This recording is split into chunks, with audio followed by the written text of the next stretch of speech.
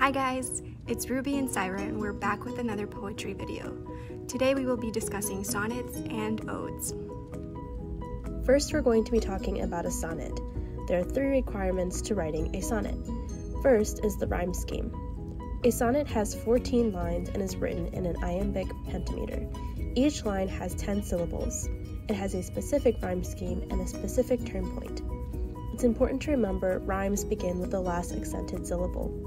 For example, even though hockey and free both end with the E sound, doesn't necessarily mean that they rhyme, because they don't have the same syllables, versus hockey and teriyaki that have the same amount of syllables.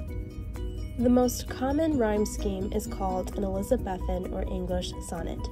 As you can see, the letters represent the lines that rhyme together and they are alternating. So all the A lines rhyme together and all the B lines rhyme together and so on. For example, believe rhymes with Eve, round rhymes with sound.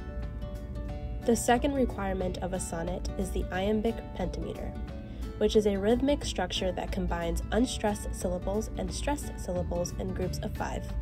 Each line contains 5 pairs of unstressed and stressed syllables, which equals 10 total syllables. Think about it this way. Iambic pentameter mirrors the rhythm of a heart beating, da-dum, da-dum, da-dum. 1 unstressed syllable with 1 stressed syllable. The final requirement of a sonnet is the content and structure. A sonnet expresses a single idea, but it's generally an idea that develops and expands, leading to a conclusion. Poets often use sonnets to express thoughts and emotions.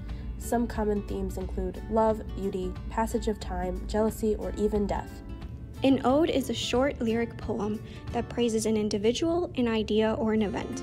You can write about someone you admire, something you would like to pay tribute to, or a special event in your life. In the past, odes were performed to music and delivered by a chorus.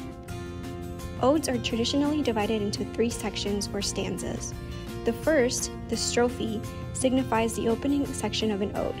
In the strophe, you can describe in detail the person or thing you are writing about.